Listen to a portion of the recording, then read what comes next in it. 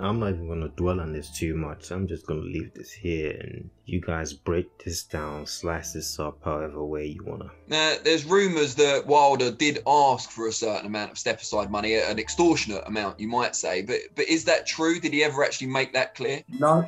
That whole team cannot get their story straight for nothing. They all contradicted themselves all over the place. But, you know, as it goes, if you saw that Frank Warren interview, he's still trying as hard at each and every turn, trying to shift the blame onto Eddie Hearn.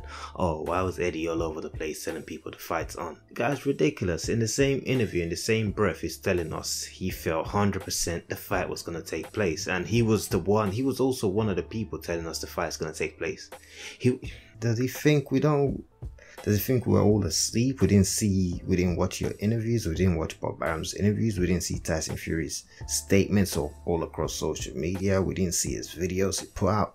The biggest fight in British boxing history has just been agreed. Get up there, my boy! Several videos. This wasn't just an Eddie Hearn campaign. Hey there, Tyson Fury, the Gypsy King. Got some massive news for you all, guys. I've just got off the phone from Prince Khalid of Saudi Arabia. He told me this fight's a 100% on. August 14th, 2021, summertime. You all told us the fight was on at different stages. So you can't try shy away and pass the buck to Eddie saying, oh, it didn't help with Eddie Hearn making announcements every other day saying the fight's on, the fight's gonna take place. Like, no, you told us, you were frontlining it as well. You were one of the people telling, well, you weren't doing any work, but you were telling us you didn't think the arbitration was gonna affect the undisputed fight. So of course we're gonna believe you. He even admits it. He doesn't deny it. He admits that same fact in this IFL interview. He says it was based upon what he heard from Top Rank's lawyers, but Frank Warren, you're in our eyes, in the fans' eyes, you're on the inside. You're supposed to be, you know, well, that's it's debatable if Frank still promotes Tyson Fury, but you know, Frank's supposed to be on the inside. If he's telling us including Eddie, that arbitration is not going to matter, we've seen his interviews, we've seen his statements over the past months. He said he feels it's not going to affect the fight. So yeah, of course Eddie cracked on with work and he put the fight together and he was telling people what he's heard from you guys. So the info he's passing on to us was info he got from you guys. You, Bob Arum, Top Rank and Cole, Team Fury. So how are you gonna blame him for bad info he got from you? That's ridiculous, Frank. To sum up, Eddie and Team AJ should have known better than to trust their word. Team Fury's word. That's basically what Frank Warren is saying. So Fury says Wilder wanted 20 mil. His promoter, Frank Warren, says Wilder did not want 20 mil. Who are we supposed to believe? Did Wilder want 20 mil or did he not want 20 mil? Just from that alone, that tells you that's just, yeah.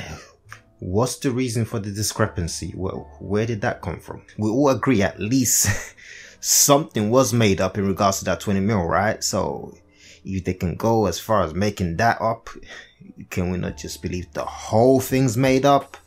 Well, I'm talking like you guys don't, you guys already know it's made up anyways. Anyways, move it up. Eddie's back at it again. Eddie's back blocking fights again. Eddie blocked the Philip Hrgovic Michael Hunter fight by bidding for the fight, by being the only promoter to bid for the fight. Michael Hunter did an interview on IFLTV talking about he doesn't believe Eddie Hearn wanted a fight because I have no idea what the guy was talking about. He just basically said he feels Eddie didn't want the fight, but Eddie was the only promoter to bid for the fight. Michael Hunter was talking about he had people willing to bid. They never showed up. He had Triller.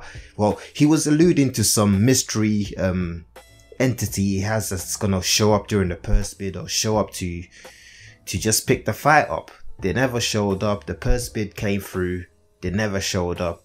Matchroom wins the purse bid and Hunter ends up pulling out the fight. I've kind of skipped several steps there. Just keep in mind, Michael Hunter and his team, they've been messing about the whole situation for a while. This was the second purse bid that was called during this whole process. So when Matchroom won the bid, Hunter just eventually pulled out of the whole situation.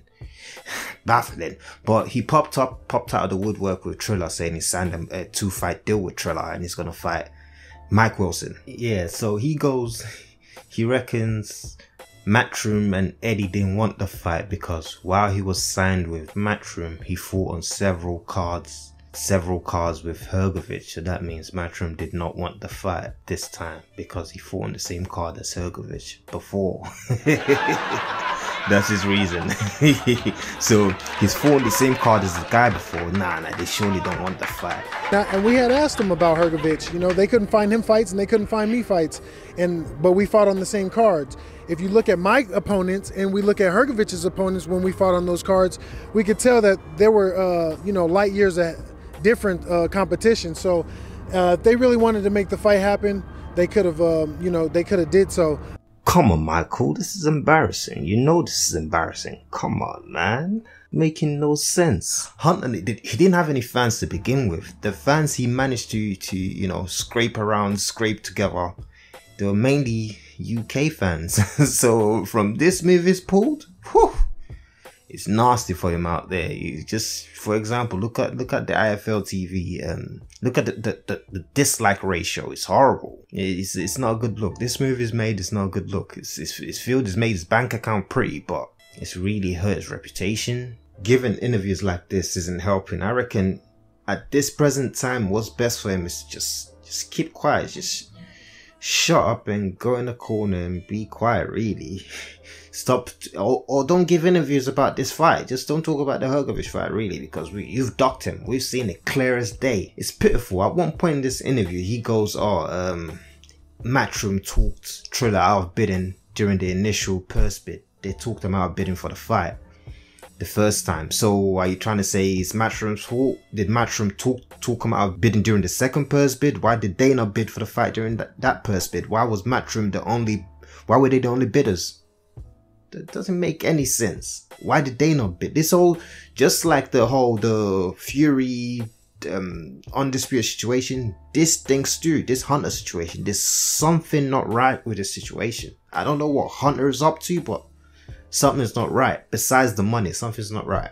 Triller could have easily bid something chunky, something nice, and put this fight on their platform. Why don't they want this fight? The winning bid, I think, correct me if I'm wrong, I think the winning bid was about 600 grand from Eddie Hearn and Matchroom. So you're telling me Triller couldn't put out, how much did they bid for the Lopez Cambosos Jr. fight? Was that about 6 million?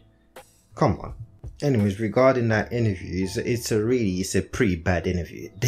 Who was it? Andrew McCart? He didn't even ask him that many probing questions, but Hunter was just tying himself in knots the whole time. He didn't make any sense whatsoever. It was just trying so hard to push the Eddie buzzword button, but that button is not really as effective these days. You know, you guys are gonna have to look for another scapegoat. That Eddie thing, yeah, it's kinda ran its course. It's not hitting as it used to. You ducked the fight. We're not done. It's like you feel as soon as it says Eddie Hearn, Eddie Hearn's involved. So Hunter probably didn't duck. Hearn's doing Hearn stuff again. So yeah, shut up. Give it a rest. So yeah, leave your thoughts down in the comment section as usual. Subscribe if you're new around here. What else I need from you? As usual, give me that like. Yeah, notification bell, have that on so you know exactly what's going on up here. And Twitter, !UK. I'm out.